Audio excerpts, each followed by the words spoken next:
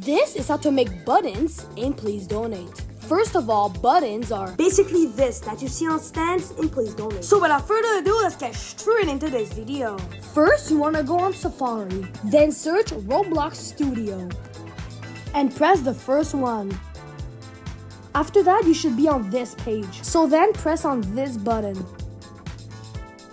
And then go on Creations and click on Your Experience. Every single player in Roblox has one. After clicking on Your Experience, click on this button again. And scroll down to Monetization and try to find passes. Then click on it.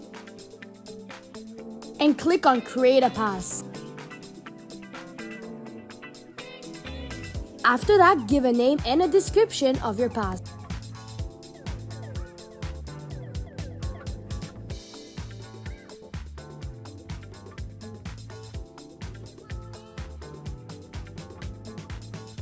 After that, you will see that your pass is off sale. So click on it again.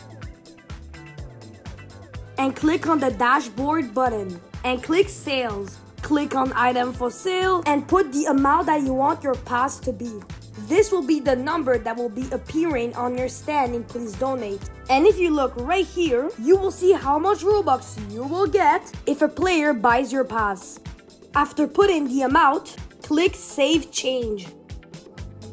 And then you can log back into Please Donate and you will see your pass on your stand. I hope you guys did enjoy this video and I'll see ya in my next one. Bye guys.